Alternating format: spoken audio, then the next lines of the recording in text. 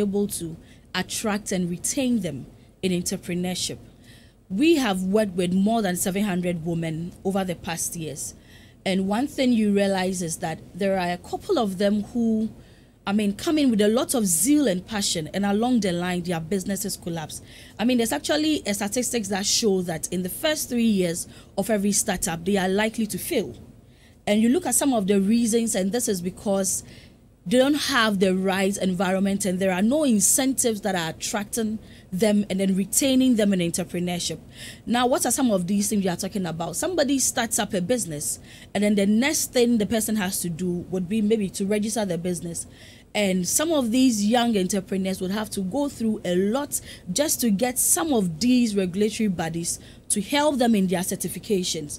We have a couple of young women who have great products that are doing well out there, but they are unable to scale. Why? Because they do not have the right certifications. And some of them, it takes them years before they are able to get their product certified. And so if they are not certified, you can't scale, even in Ghana, not to talk about exports. And so this is some of the things that really limits them. Is it just for women? Or cuts across for both men and women? So this particular reason actually cuts across. The other thing maybe I will talk about is also the fact that these women are really not being, they are not given the kind of, let me just use the word honor, and then we are not putting them in the right position. As you said, most people find women to be weak. And so even when they are into business and then they are a bit confident or they are really confident, they are outspoken, we feel that they are so proud, they are just there to fight their fellow men, and then they are really not there. People want them to actually calm down and then try and fit into spaces that people have created for them.